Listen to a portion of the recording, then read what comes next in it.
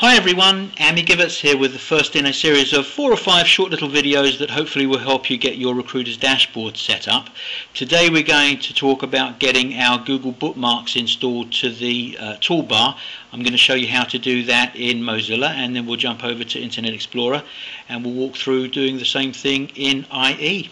So let's start by going over to our newly created iGoogle page, and here you can see I've cleared off all of the default gadgets and I've installed Gmail.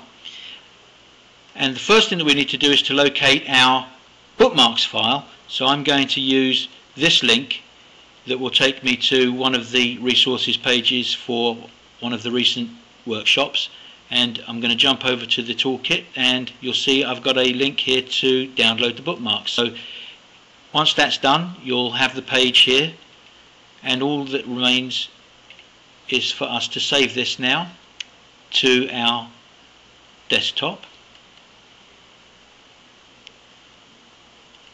And once that's done, we'll go into bookmarks and go into organized bookmarks. Now, whether you're doing this in Firefox or as I'm here in Wizzo, or if you're using another one of the Mozilla based browsers like Flock perhaps, these pages and this process is exactly the same. We're going to go into this import option and we're going to import the HTML file from our desktop. Let's select it there, and it really is as simple as that. So now what we've done is we've successfully imported our bookmarks to the browser. Now we need to get these uploaded into our Google Bookmarks. So let's go to Google Bookmarks, and you'll see that we've got the option here to import Firefox bookmarks, and here are all of the individual items checked off so that we can upload all of them. Now you'll notice that these aren't organized in folders, and the reason being, in Google we really don't have folders. Things are labeled, so the labels in this instance serve the exact same function as a folder might. So you'll see when we import these,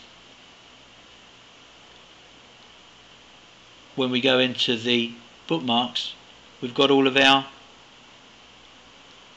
bookmarks nicely organized in each one of these labels that function the same as folders.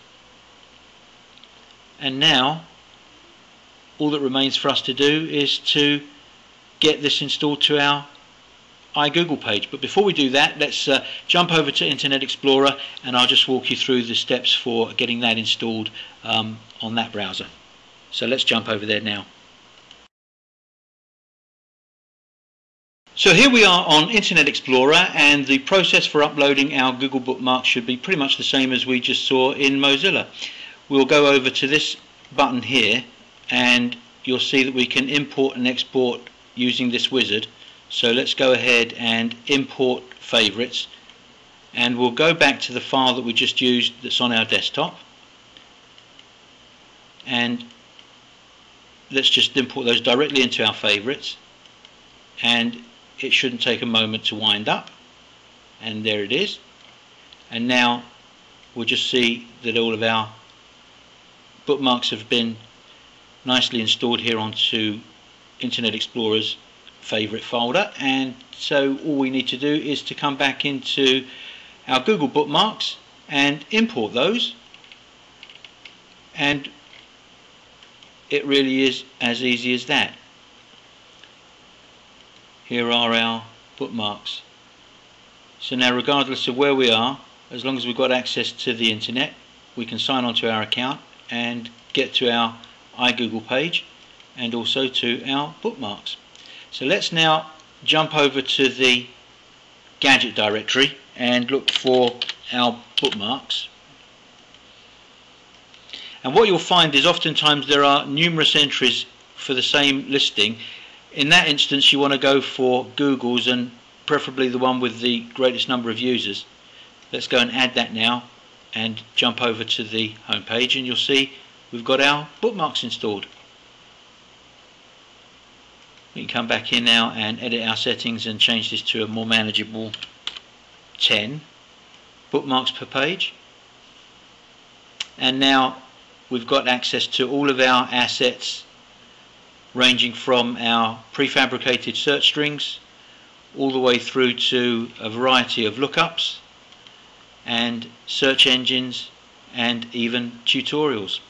So we can click here and see our bookmarks from the desktop in this view, or regardless of what page we're on, we can always navigate to our bookmarks directly from our toolbar, as you can see here. So that's basically it. Hopefully this has been helpful. I'll look forward to seeing you on our next tutorial, and until then, happy Googling. Thanks everybody. Bye bye.